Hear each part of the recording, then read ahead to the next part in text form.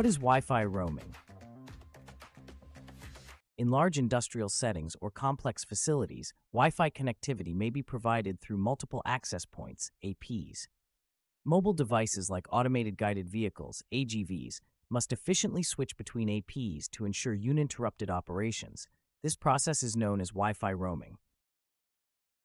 Wi-Fi roaming enables AGVs to maintain connectivity while navigating diverse network environments within the facility.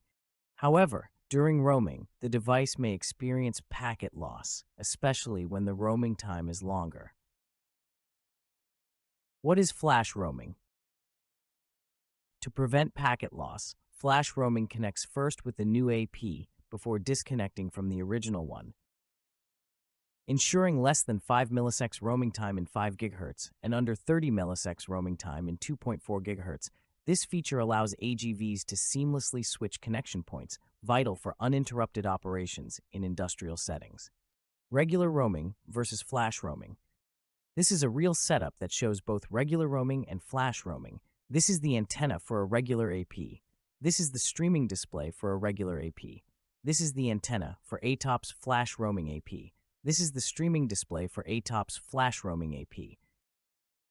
Hi everyone, I'm Tony. I'm from Tecnología. I'm senior sales manager. Today I want to introduce a new product, ATOP 560. If you see a picture, this video is video streaming, and we use a regular AP. We can see the picture just freeze because from wireless AP1 to wireless AP2, when they are shaking, the packet loss just happen. But if you using our wireless AP from ATOP, you can see the right side.